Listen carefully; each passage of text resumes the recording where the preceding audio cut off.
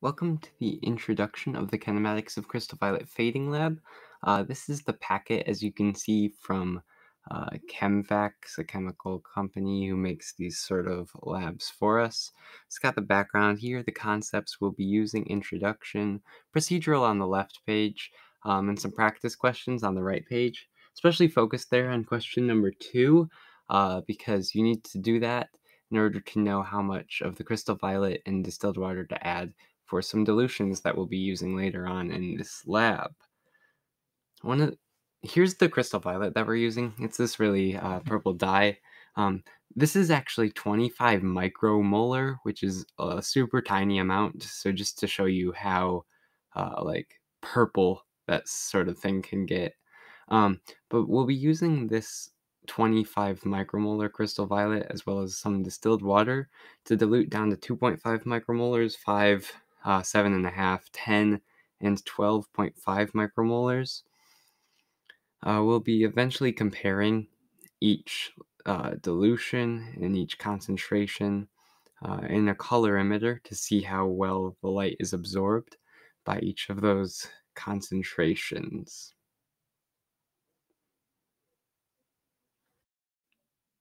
And here actually is that distilled water that I was talking about, again, that we'll be using for these dilutions. Here, you can see that there's actually 2 pipettes that we're going to be using. You'll want to make sure to use 2 separate ones so as to not confuse the two. Use one for water and one for crystal violet. They actually have a really high measuring of precision here with markers every 1/10 of a milliliter, so that'll be good for precision. Here, I'm getting 10 milliliters of water into the pipette. For solution A, we only need 9 milliliters of water, so you're going to end up scrolling down. You can play with it, figure out how these sort of things work, but you'll be using the pipette to get 9 milliliters of water into a beaker for the first one of the dilutions. Just like that. There's a button on the side to release some of the water, so it'll make sense in person. And now we have to do the same thing with the crystal violet. Again, just remembering to use a different pipette as to not like prematurely mix the two solutions. The tiny amount of crystal violet in the bottom of this pipette is actually 1 milliliter of it. So we'll be adding that to the beaker for solution A in order to dilute to 2.5 micromolars. From here, you're actually going to want to do the same sort of situation using water and the crystal violet, probably in that order, to make the 6 solutions that you need. So you're going to want to make these 6 solutions. I know I say 6 and there's only 4 here. I made 4 kind of just to show that the different solutions and the different dilutions actually have different like varying colors. As you could see, the lighter solution A with the lighter color and the darkest solution being the stock solution. You're going to want to fill these cuvettes about like 3/4 to 4/5 of the way. Be careful with the cuvettes not to touch the sides directly, as it can mess up later on in the lab. But yeah, you'll want to put these solutions in there.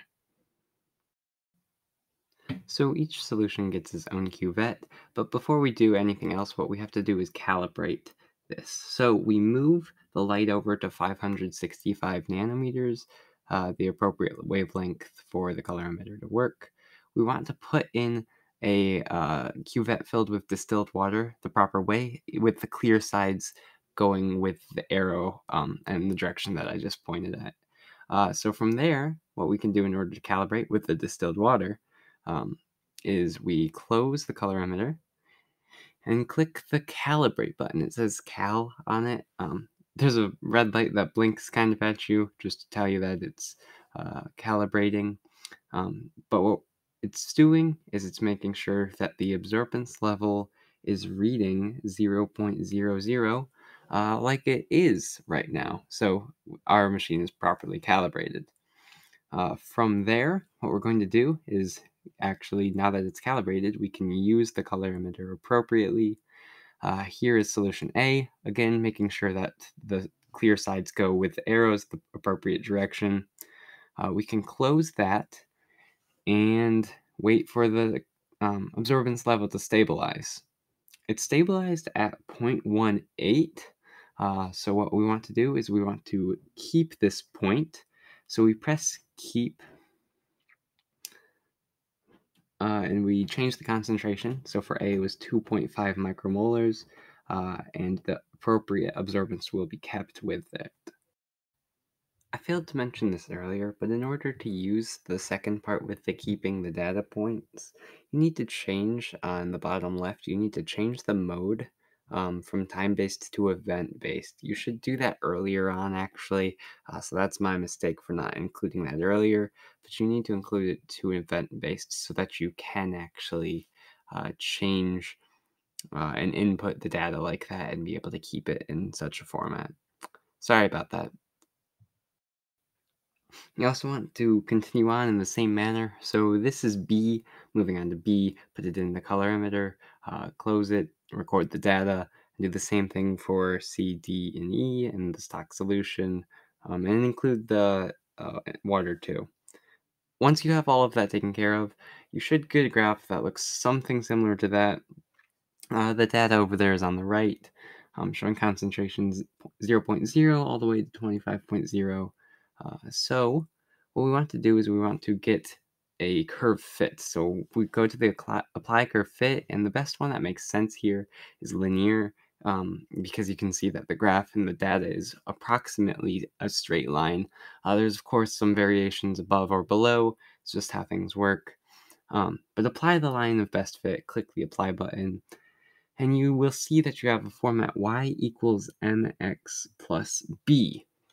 This is going to be really, really important in the second half of this lab especially.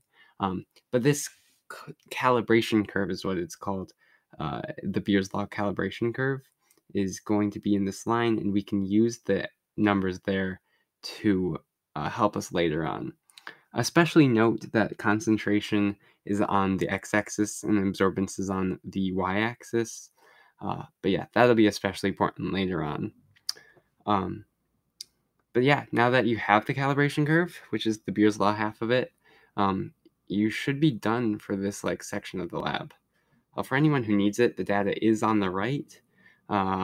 Yeah, all the way from 0.0 micromolars to 25, what I recorded when I put my crystal violets into the colorimeter. So yeah, there you go. That should be it for this part of the lab at least. And you'll want to print this off and keep this table because it'll come especially handy later on when we start to manipulate the data. Thanks for sticking around, and hopefully you found this to be useful, whether you're in person or remote this semester.